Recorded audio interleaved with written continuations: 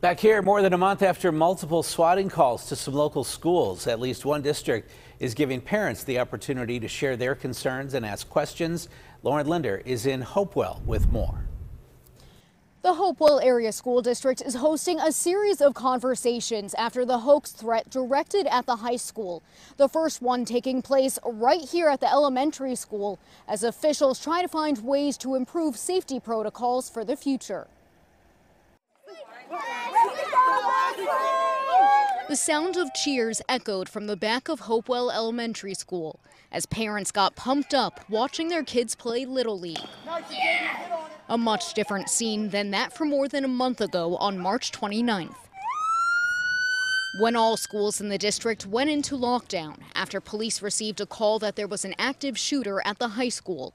Law enforcement determined the threat was not real, but it left many traumatized, including parents like Brittany Weir, who has 2 children in the elementary school. I pulled up here pretty early right after I'd heard what happened, and there was no police presence.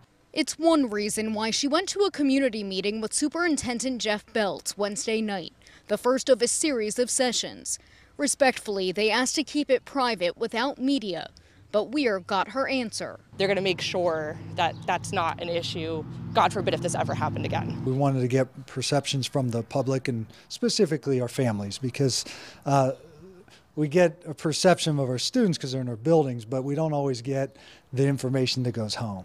Beltz says district officials have reviewed the incident with local authorities, the FBI, SWAT, county officials, and administrators and teachers. Hearing from parents is one more piece to the puzzle as they move forward and look over their emergency plans during the summer. I think the most immediate response would be the communication piece. And it's a healthy balance of trying to be swift in communicating with families, but also being accurate. On the communication front, Weir says the district has been fully transparent, but she feels it's a shame they have to deal with this all together. It's scary. I mean, I had to talk to my kids saying that this might not be the first time this happens. It could happen again, because I feel like society nowadays is, out to get you no matter who you are. The district is hosting 5 more meetings. The next one is May 15th at the junior high school. For now, reporting outside Hopewell Elementary, Lauren Linder, KDKA-TV News.